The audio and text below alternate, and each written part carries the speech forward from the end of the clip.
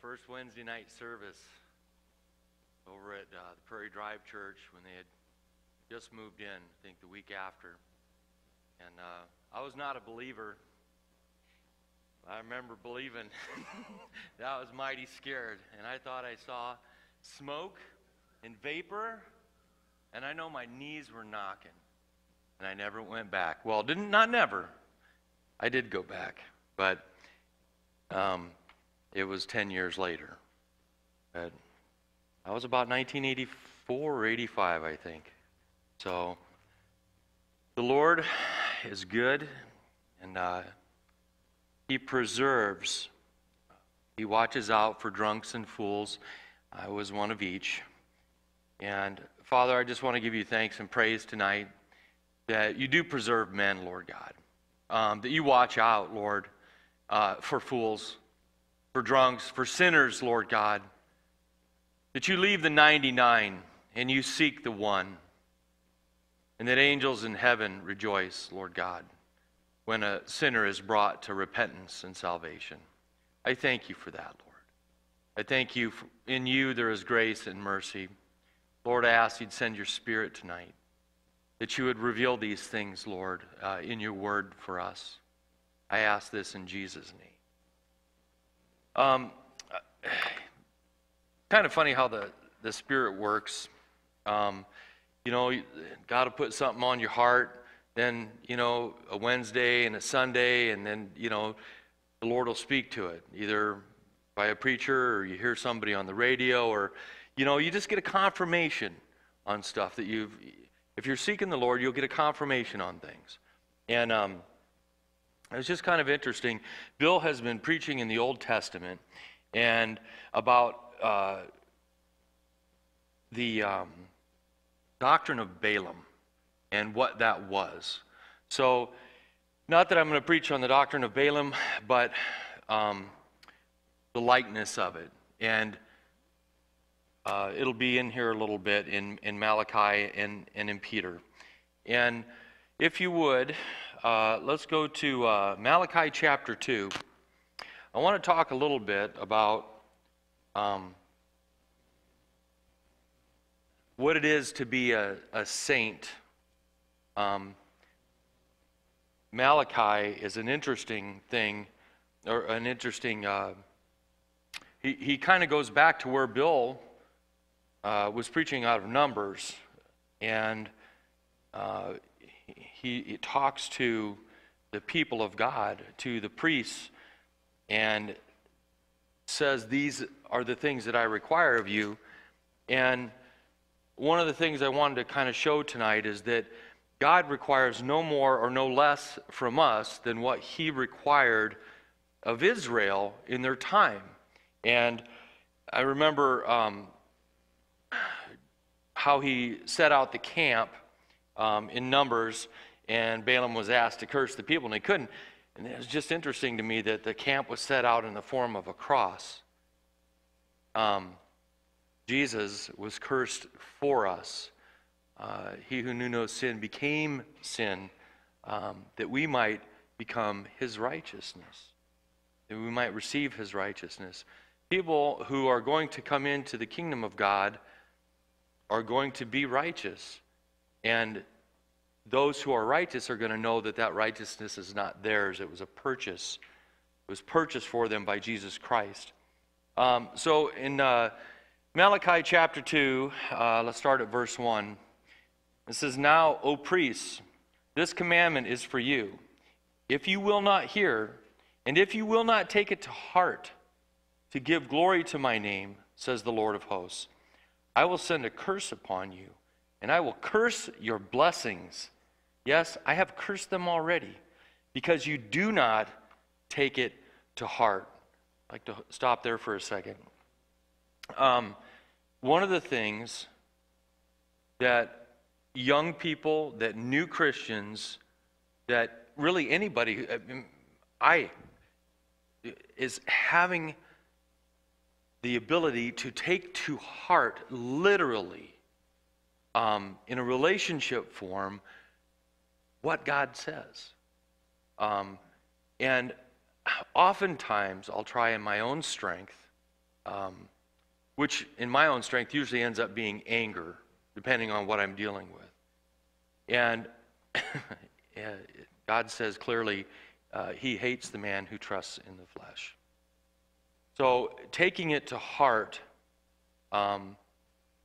really is considering ourselves helpless before God and coming to him for his mercy. It says in verse 3, "Behold, I will rebuke your descendants, and I will spread refuse on your faces, the refuse of your solemn feasts, and one will take you away with it, and you shall know that I have sent this commandment to you.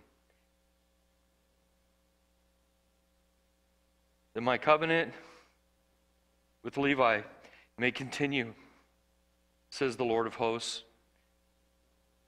My covenant with him was one of life and peace, and I gave them to him that he might fear me. So he feared me and was reverent before my name. The law of truth was in his mouth, and injustice was not found on his lips. He walked with me in peace and equity, and he turned many away from iniquity. For the lips of the priest should keep knowledge, and people should seek the law from his mouth. For he is the messenger of the Lord of hosts, but you have departed from the way. You have departed from the way. You have caused many to stumble in the law. You have corrupted the covenant of Levi, says the Lord of hosts. Therefore, I also have made you contemptible and base before all people, because you have not kept my ways, but have shown partiality in the law. Have we all not one Father? Has not one God created us? Why do we deal treacherously with one another, by profaning the covenant of the fathers? Judah has dealt treacherously, and an abomination has been committed in Israel and in Jerusalem. For Judah has profaned the Lord's holy institution, which he loves. He has married a daughter of a foreign god. May the Lord cut off from the tents of Jacob the man who does this, being awake and aware, yet who brings an offering to the Lord of hosts." That was Israel's unfaithfulness. And the church also has an unfaithfulness. And we're going to look at that too. And God showed them very clearly that there was a covenant of peace, of grace, of mercy, of love. And that covenant, the fruits of it might be reaped in reverence before his name. Just reverence. A fear of the Lord is a good thing. Being able to say, like, as real as my relationship is with my wife or a friend, how real is God's relationship with you? And where are you with him? How do you interact with him? Where are your thoughts? You know, one of the difficult things, I deal with a lot of difficult thoughts, but is to remember at every moment of the day, Lord, you know the thoughts of my mind, the intents of my heart, you know my soul. I keep nothing from you. I hide nothing from you. I am fallen and sinful. Lord, help me. And, you know, that is so opposite from what we hear in the world. And I want to try to remember that a priest is someone who comes to God by no merit of his own. In fact, understanding that he is without merit and wants to be able to minister the things of God as a vessel. And if we come in our own strength, and if we come in our own reasoning, we can find plenty of scriptures that tell us there is a way that seems right unto man, the end therein is death. I do not inherently know God's ways. And if God is calling the church and people within the church to be priests, hermeneutics aren't going to do you a whole lot of good. They will help you understand in a rational manner the word, but they will not prepare you for the priesthood. Only reverence will, and only coming to God, needy, desperate, blind, naked, wretched, and understanding those things, will he begin to start working with us and filling us. If you would, turn to 1 Peter. Let's go to chapter 2 in 1 Peter.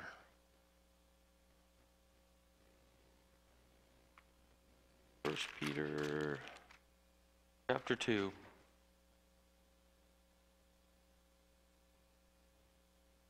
Starting at verse 9. But you are a chosen generation, a royal priesthood, a holy nation, his own people, that you may proclaim the praises of him who called you out of darkness into his marvelous light,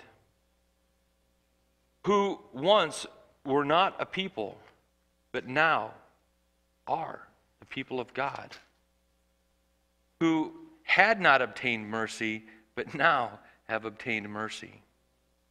Beloved, I beg you, as sojourners, as pilgrims, abstain from fleshly lusts that war against the soul, having your conduct honorable among the Gentiles, that when they speak against you as evildoers, they may, by your good works, which they observe, glorify God in the day of visitation.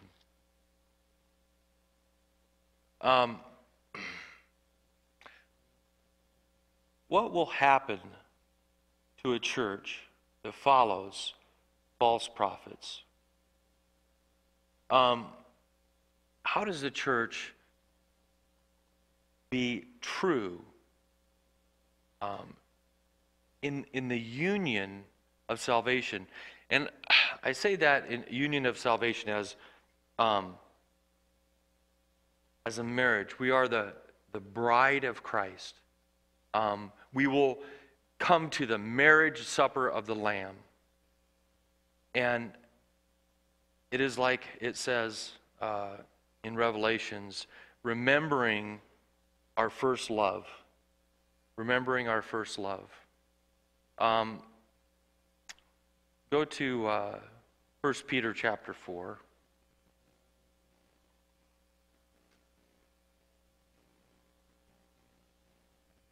Starting in verse 17.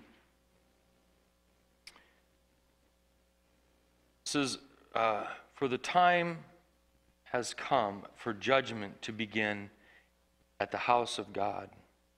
And if it begins with us first, what will the end of those who do not obey the gospel of God? Now, if the righteous one is scarcely saved, where will the ungodly and sinner appear? Therefore, let those who suffer according to the will of God commit their souls to him in doing good as to a faithful Creator. The Bible lays out in the Scriptures the time of Jacob's trouble for Israel. In Numbers and in Malachi, God reproves them for being unfaithful in marriage to him as the bride of God, as the bride of Christ. In the church, he calls the church to beware of false prophets. And more leaders of megachurches are denouncing the foundational stones of the church. They are saying that these things are not politically correct without saying that they're not politically correct. They're saying that they're not acceptable to man's idea of mercy. Therefore, God must not be good. As the church would follow after false prophets, in Thessalonians, it's warned of many antichrists have come, those instead of Christ. And that spirit of antichrist is found in that denial of those foundational tenets of the Scriptures that many megachurches are denying. In Malachi chapter 4, let's go back to Malachi.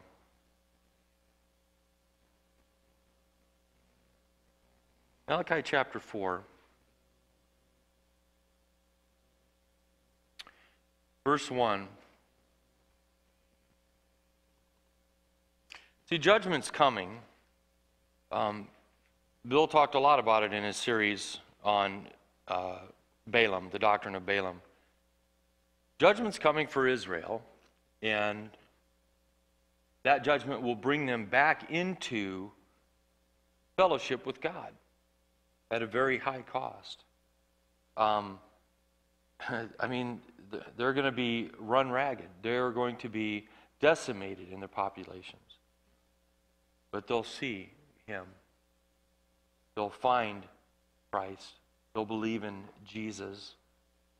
And for the church too, judgment's starting here, and then it's going to Israel. Judgment will start in the house of the Lord. Malachi verse 4, for behold, the day is coming, burning like an oven, and all the proud, yes, all who do wickedly, will be stubble. And the day which is coming shall burn them up, says the Lord of hosts, that will leave them neither root nor branch.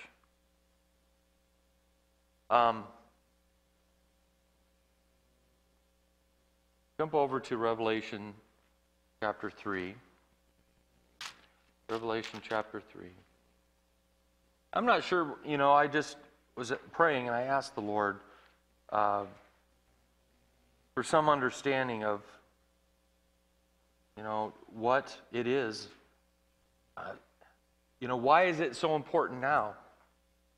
And Revelation 3 is kind of terrifying.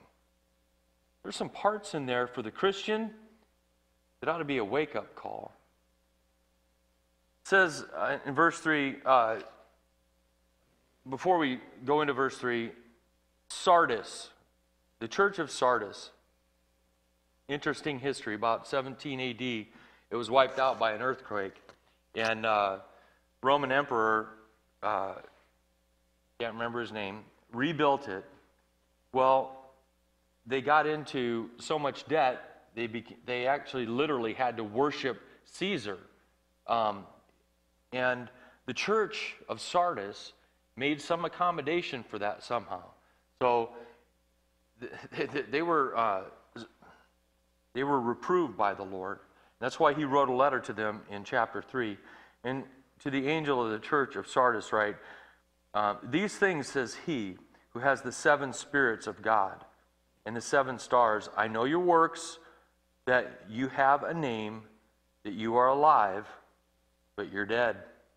Be watchful. Strengthen the things that remain, that are ready to die. For I have not found your works perfect before God. Remember, therefore, how you have received and heard. Hold fast and repent. The church is called to repent. I think in Christianity in America, that is a foreign concept, a church called to repent. Why would a church be called to repent? Because like Sardis, they made some accommodation for the world that was around them. Somehow, Sardis made an accommodation to allow maybe hey, I got to give this coin to Caesar. I forgot what Jamie probably knows what the when you had to drop the coin in the basket and give allegiance to Caesar. There's a word for it, or a small phrase for it. Basically, you had to name Caesar God, and somehow, and somehow they had to worship in that. God's very serious about who He is. Verse 2, it says, "Be watchful, strengthen the things which remain, that are ready to die. For I have not found your works perfect before God. Remember, therefore, how you have received and heard, hold fast and repent. Therefore, if you will not watch, I will come upon you as a thief, and you will not know what hour I will come upon you. You have a few names, even in Sardis, who do not defile their garments, and they shall walk with me in white, for they are worthy. For he who overcomes shall be clothed in white garments, and I will blot out his name. I will not blot out his name from the book of life." To be entered into the book of life and have your name blotted out.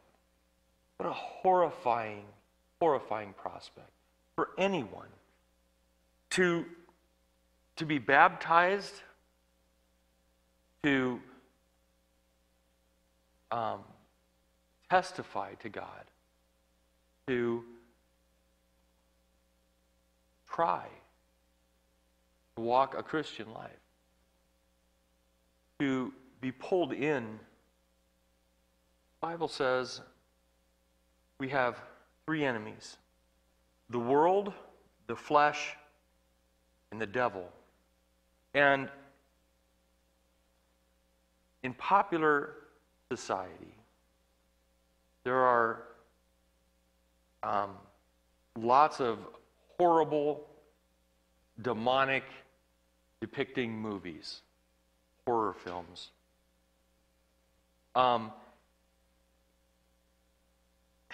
In my travels as a sinner, here's what I can tell about that portion of the devil, is that if you knew what you were messing with in those movies, if you knew what was behind it, you would be absolutely horrified. And if you've seen hell at work in the streets of a city, you would think twice about putting your eyes on those things.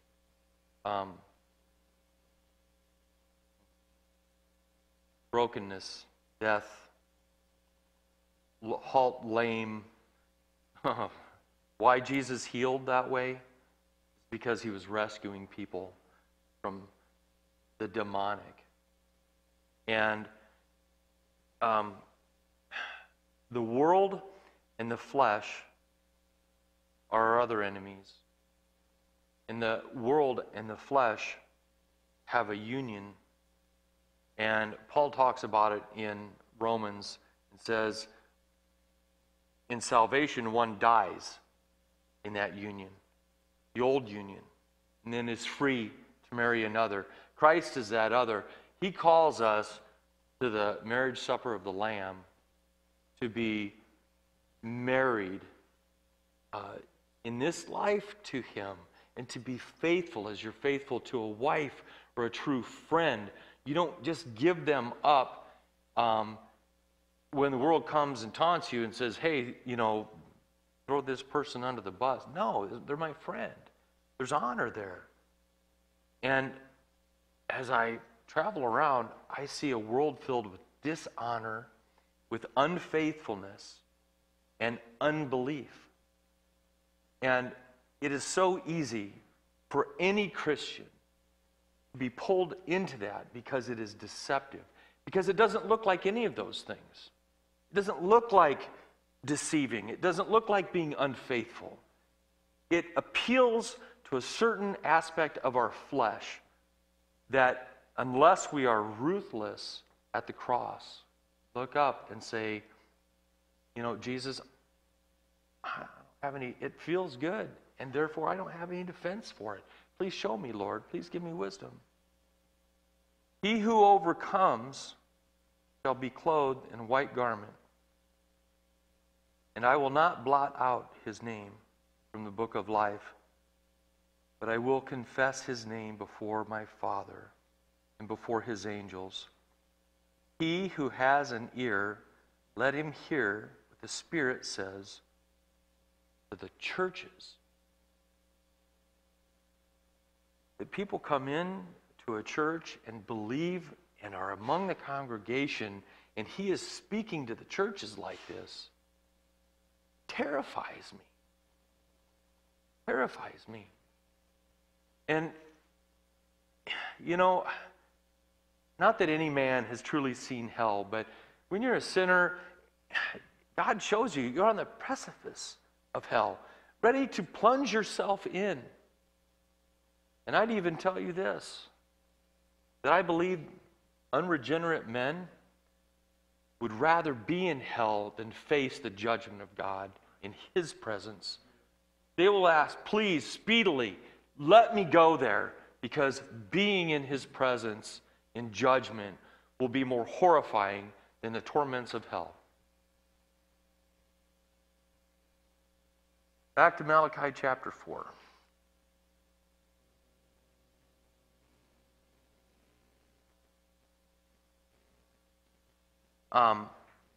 There is hope, there is a promise, and there is joy in faithfulness and in reverence, in a clean fear of the Lord, which is reverence. It's not found in any psychology or any pill. It's a sleep and a rest for the soul that cannot be medicated into a person. It is a blessing that's given to us from God for a good conscience, because he keeps us clean. In chapter 4, verse 2, it says, "But to you who fear my name, the Son of Righteousness shall rise, with healing in his wings. And you shall go out and grow fat like a stall-fed calf. You shall trample the wicked, for they shall be ashes under the soles of your feet.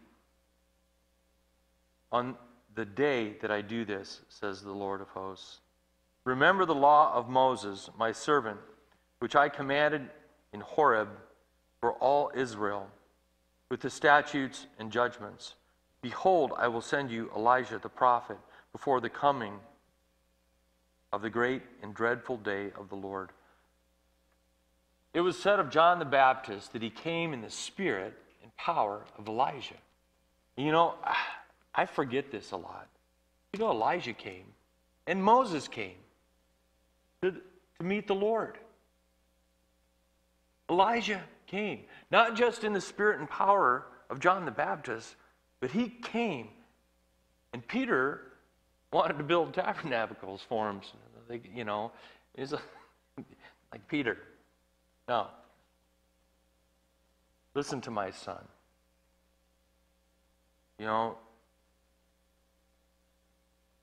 So much has been done over the centuries.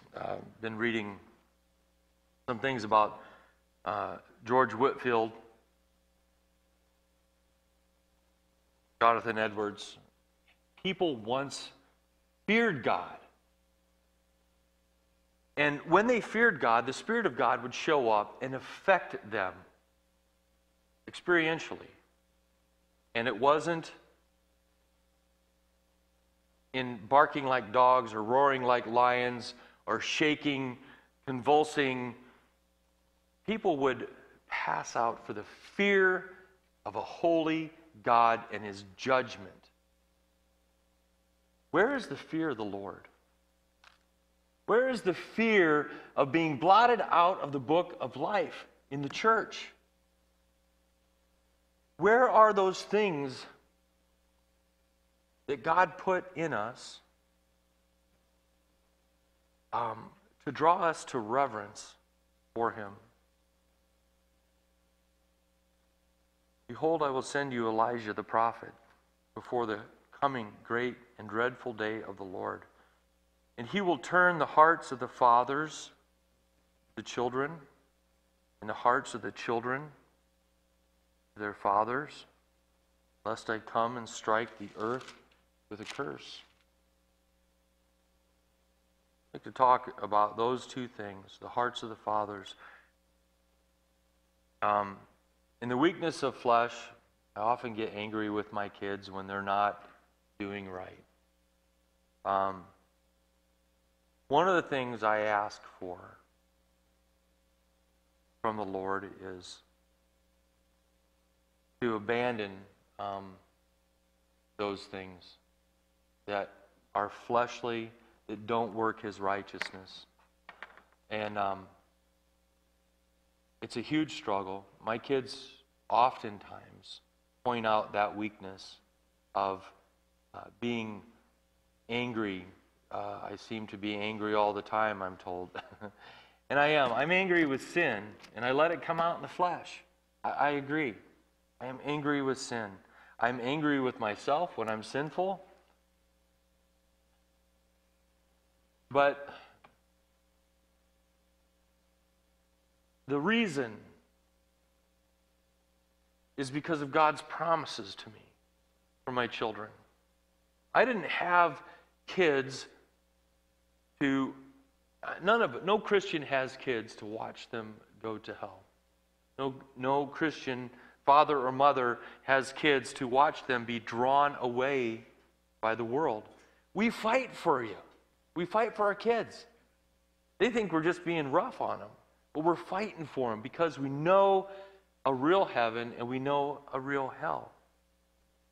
And part of the reason I get so angry at the sin of my kids is because one of the promises that God made to me a long time ago, I was funny little story. My wife wanted to name our son Levi. You already know who won this battle. But I wanted a different name. I wanted an Irish name. I wanted, what name did I want? Liam. I wanted Liam. And I thought that was it, and I was mad. I was like, Levi, he was a bad guy. I'm a young Christian. I mistaken him for Eli. And Wendy had been working second shift at the hospital. No, you're already done with that. I just remember being mad at her, and I was out in the garden, and I was kind of, one of those fuming, hoeing a row. And like, just kind of, God, why does my wife not listen to me? What am I doing wrong? And all of a sudden, it's like somebody boomed in my head, read Malachi chapter 2. And I hadn't even gotten into the lesser prophets at that time. So I go in and I'm like, start reading, in chapter 2. And I just remember the condition of my heart.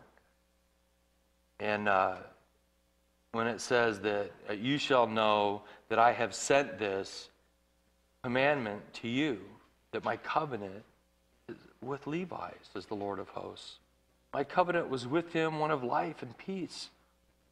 And I gave them to him that he might fear me. So he feared me. And that's always been my hope. And it is hard sometimes to remember and believe the promises of God that he has made throughout our lives and to walk in them today. That's the hard part.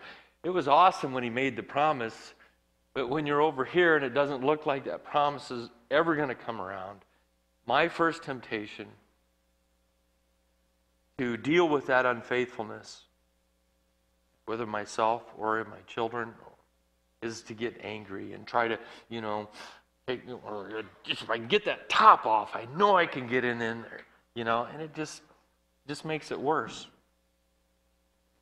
And I guess we are going to be, as a church, judged like Israel. And we have to find, as a body, as individuals, repentance continually. Because we still wear a raiment of flesh that is fallen, that is naturally coursing through its DNA, sinful at every turn. And Lord, help us to recognize that, to come to the altar, to bow down, to cry out for mercy and grace. And I just think that sometimes in that spirit, that the Spirit of God will come and show us many things and make us able to withstand the world, the flesh, and the devil. And without that, I almost think that we get a little bit of hyper-Calvinism. We get saved and we just, hey, we're saved. Yeah, I believe, yeah. And we forget that God calls the church to repentance. And God says, even you, O church, blot out your name from the book of life for the church. Why? Because they made accommodations for the world, the flesh, for the devil. But God is the God of redemption. And I will ever be thankful for the blood of Jesus Christ. And I ask God tonight, I'm just going to close right here. I ask Him tonight in prayer, Lord, I lift this up to you. And I ask, Lord, that you would send your Spirit. That I would not diminish the blood of Jesus Christ by the actions of your servant, Lord. But that I would understand, Lord, my frailty in sin. That I would come to you in boldness because of that blood of Jesus Christ. That I exhort you, Lord. I beg of you and I plead of you, send your Holy Spirit now, Lord God, to fill us with your Spirit, that we might glorify your name in the works that we work of good to our children, to our church, to our community, Lord God, to the people and appointments that you put before us, Lord. That you would be glorified in it, Lord, and not us. Father, I thank you that that judgment that is coming, that even is on our doorstep, Lord, might cause us to repent, to turn, to seek you, to desire that first love of Jesus that we knew so long ago, that we might know it today too, in the freshness and newness that the Spirit provides. Father, I thank you for this body of believers in grace. Lord, I'm here because of people who prayed me into the kingdom of heaven, and because you had mercy and saved me, Lord. You have saved every person who is here, Lord. Father, I thank you for that. And I ask that you would fill these seats, Sundays and Wednesdays, with people who fear the Lord and who have found you worthy to be praised at your altar in your house, Lord. We give you thanks and praise tonight. In Jesus' name.